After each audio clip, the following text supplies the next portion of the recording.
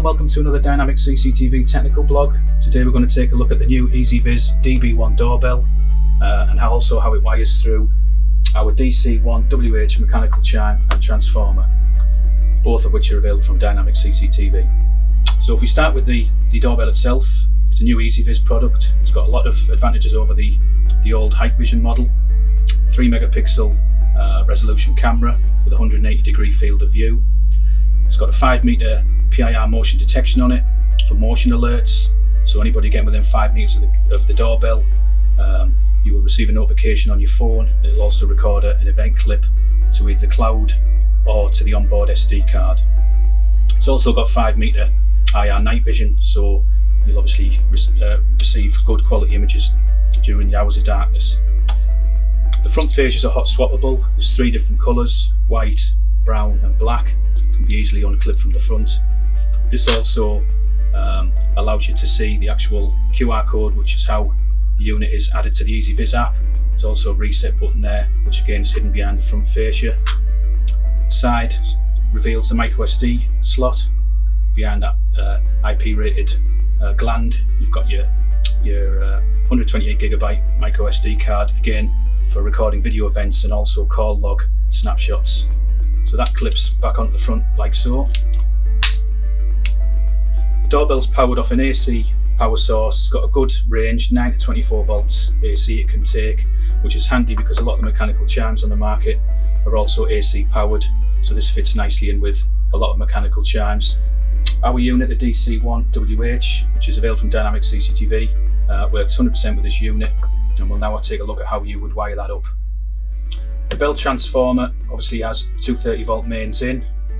It's got 3 taps on its secondary winding, a 4 volt, an 8 volt and a 12 volt.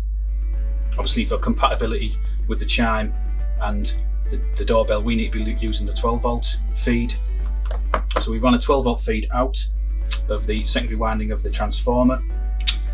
First thing we've got is an inline fuse, again which is supplied with the DB1. That'll protect against any overload or short circuit issues. So that wants to go in series on one of your power feeds. We're then running the second feed from the fuse into the solenoid of the mechanical chime. The solenoid runs across terminals 2 and 3 within the DC1WH. So we're coming out of the fuse into the terminal 3 into the solenoid at one end. We're then coming out of terminal 2 at the other end of the solenoid and on into the doorbell. Secondary power feed from the doorbell is fed all the way back to the ground on the 12 volt tap of the secondary winding of the transformer. So we've basically got a situation where the solenoid is wired in series with the doorbell, like so. Now if you're wondering what this little device is here, it's the power kit. It comes with the DB1. Basically what happens when you press the doorbell, there is a sudden inrush of current, which causes the solenoids to energize and hit the chime panels as so. So what this power kit does is it wires in parallel across the solenoid. As you can see, we've got the solenoid across here, we've got the power kit wired in parallel across it, and then on into the doorbell. So this power kit acts as a dampener against too much inrush current for when the doorbell's pressed. So again, protecting the equipment, protecting the solenoid, protecting the doorbell from any damage due to inrush current. So it is very important that you do wire this in when you're using the chime. It's got a couple of removable sticky back pads on it, so you can quite easily peel them off and stick it, make it nice and neat and tidy inside the mechanical chime itself. Once you've done that, you can apply the lid in situ, and that makes everything neat and tidy. These little orange screw caps do come with the DB1 as well, and if you're doing any cable terminating, it makes everything sort of neat and tidy again. The screw on nice and tight keeps everything solid and secure, so mechanically sound. You also get 3 different mounting plates with the DB1. We've got the traditional flat plate there, a vertically tilted back plate and a horizontally tilted back plate as well, just to side tilt the DB1. Them 3 mounting plates are supplied with the DB1 also. So what we'll do now, now we can see how the unit is wired up through the chime. is we'll take a look at some of the more in-depth settings of the doorbell within the EZVIZ app. Okay, now we're going to take a look at some of the DB1 doorbell settings within the EZVIZ app. First thing you'll need to do is download and install the EZVIZ app from the App Store and create a login account. Once you've done that, you'll see a screen similar to what we've got here, allowing you to add a device. So if we click on the Add Device button, we'll now see a QR code scanner. That allows us to scan the QR code on the front of the DB1 and add it to the app and also the EZVIZ Cloud. So it's found the DB1, bottom of the screen, device is powered on. We click on that and then we click the next icon. It's now taking us through some of the chime installation procedures that we've seen in the earlier video. So we click Install Chime, we choose Mechanical, which is the chime we're using, and it takes us through the procedure of installing the mechanical chime along with the power kit, and shows you how it's wired in parallel with the solenoid as we've seen earlier, and how you fix the power kit to the inside of the chime before putting the lid on, etc. So all that's shown there in diagram with description. Once you've done that, click on I finished installing at the bottom. So now got to the point where it's going to add the DB1 to Wi-Fi access point. What it'll do is it'll add itself to the same access point that your phone's connected to. So make sure your phone is connected to the correct SSID that the DB1 is going to run off. It will work off 2.4 and 5 GHz frequencies, so you don't need to worry about setting to a specific frequency. So click Next. It's now going to recommend that the DB1 and the phone is within 1.5 meters of the router. Once you've read that and understood that, click on the X. It's now got the connection parameters for our Wi-Fi network, our SSID and our password. So obviously once you've got that correct, click Next. So the unit is now going to configure itself to your Wi-Fi and also create a handshake with the cloud. Take approximately 40 seconds to do. Connecting to Wi-Fi. Please wait. So this procedure, like you say, is ongoing now. Wi-Fi connected.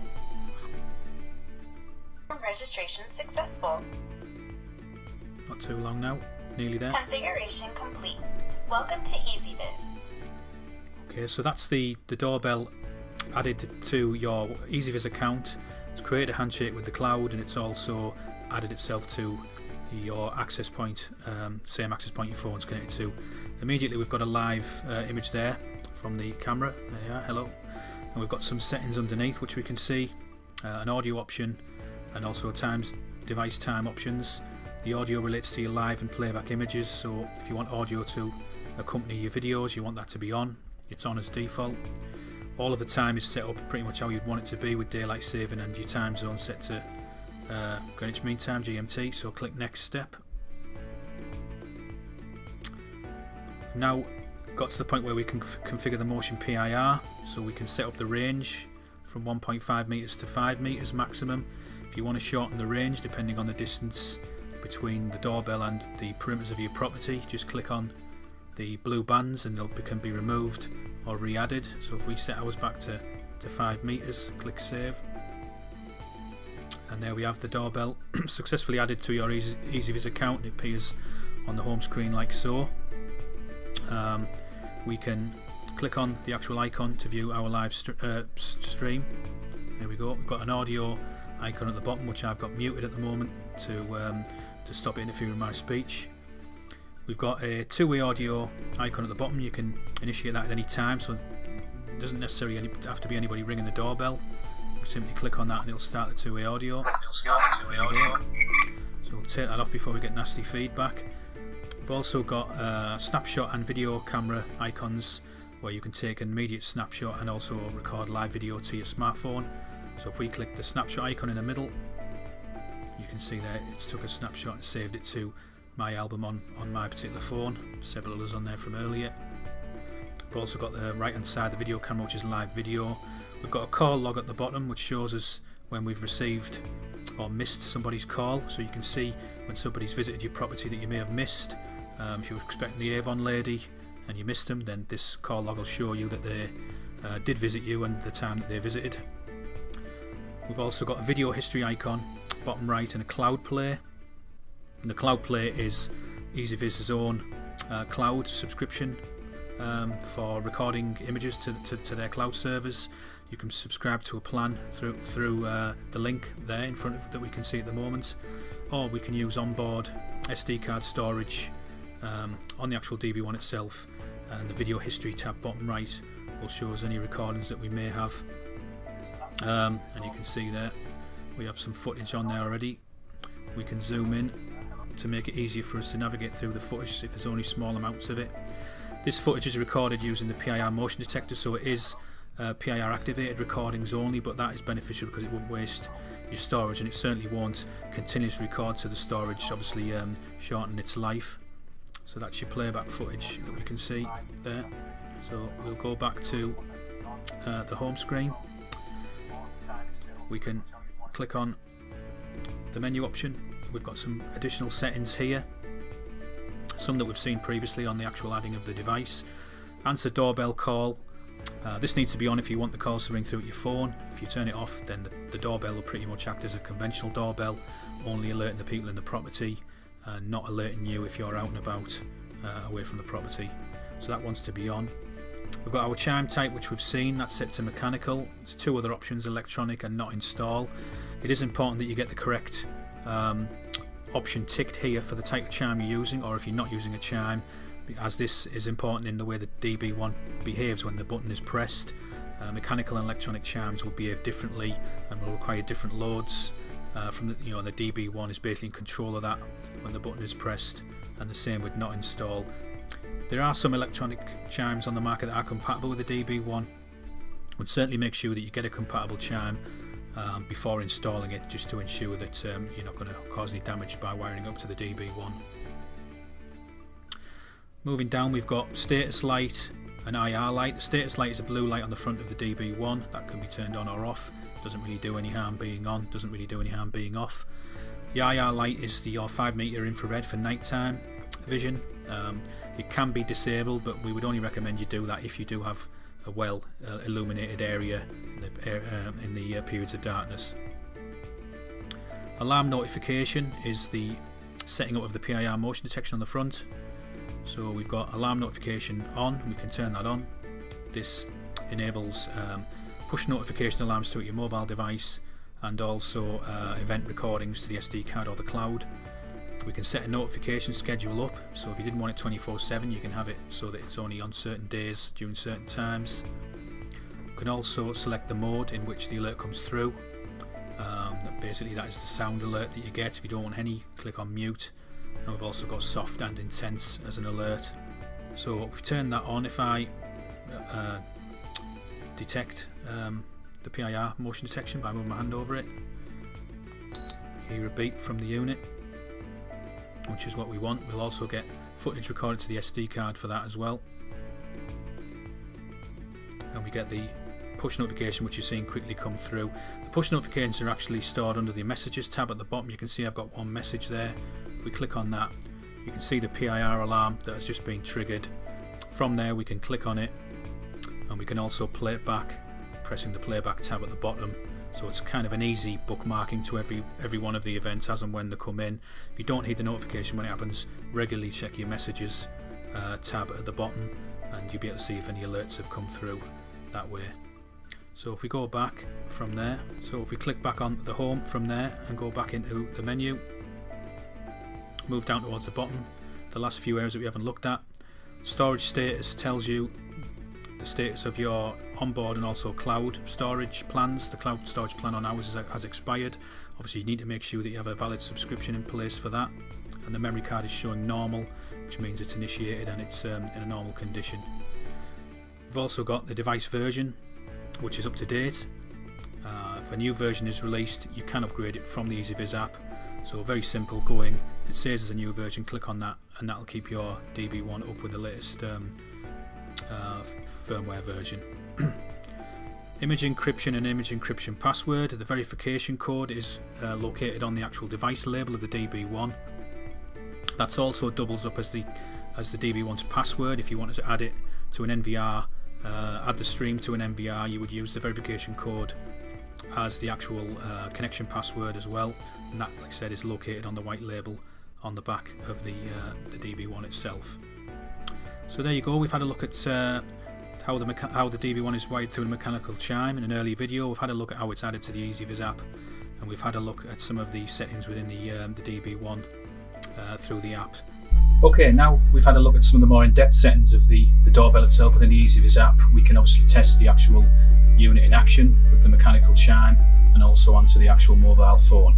How this should work is when the doorbell's initially pressed, both the doorbell and the mechanical chime will sound, so the person pressing the button will know that the doorbell has rang. People inside the property will know that doorbell's rang from the mechanical chime, and if you just happen to be out and about, not in the property, then your mobile phone will ring, inform you that somebody's at the door, and also allow you to answer the doorbell and speak to that person directly. So if I begin by pressing the button, as you can see there, the mechanical chime sounded. We've now got my mobile phone calling me. I can answer or reject this call. I won't answer it right now due to the possibility of nasty feedback between the two devices, but you can see there basically the principles of what's happening. You can see who's at the door, and you can also answer or reject that call. So if we reject that there, it is worth knowing that the demonstrations today have been done with the EZVIZ app, but this unit will actually work with the Hit Connect app as well. As long as you've got version 3.8.0 or above, this unit will work with your Hit Connect app, so you can tie this in with all of your CCTV or your single CCTV system, whatever the situation may be. So there we are. We've now seen what you can do with this EZVIZ doorbell. We've seen what you can do with the mechanical chime. All of this is available now from Dynamic CCTV. So please get in touch with sales or your sales account manager for more information. Thanks for watching this video, and we'll see you on the next one.